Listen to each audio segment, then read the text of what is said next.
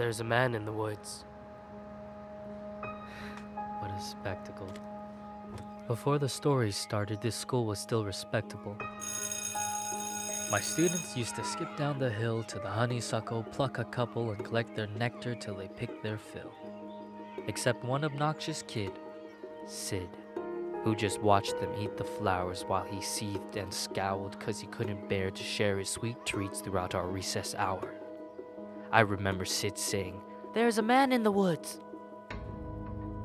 That's how the rumors began. Of course, Sid had spotted him first. The poor kids. He got him immersed in his spiel about a serial killer whose gun barrel glint hints at peril. A visit to the nurse, or worse, a hearse, waiting just beyond the dale. The children saw him everywhere. "Look, over there.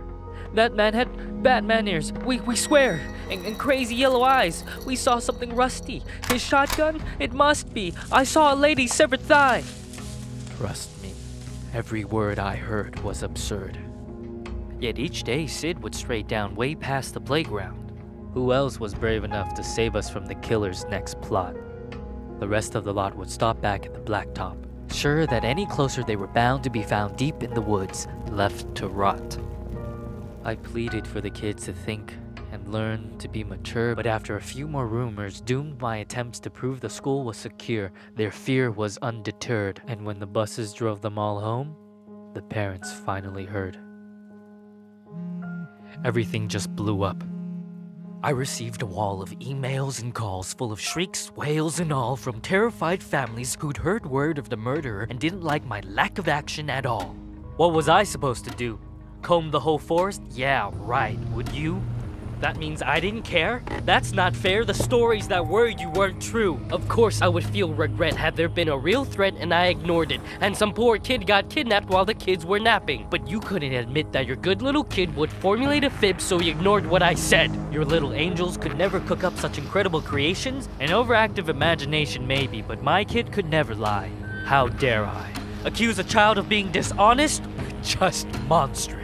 The parents were displeased, and when the PTA took action, they dismissed me from the classroom. Like they knew what was best for their kids. Do you know how difficult it is to get a job when a bitter mom slanders your rep with child neglect from the outset? Now who's in control of your classes? Single file lines? Single file lines. Little vile swine, a killer by the pines. Really? Are you blind? Will you find your spines? Sid, a child decides to fill our minds with lies, and the next thing you see is people treating me like I'm committing crimes. I was in my prime! Those kids were lucky to have me. Do you see what you did? But I can play along. I can be good. Do you hear that, Sid?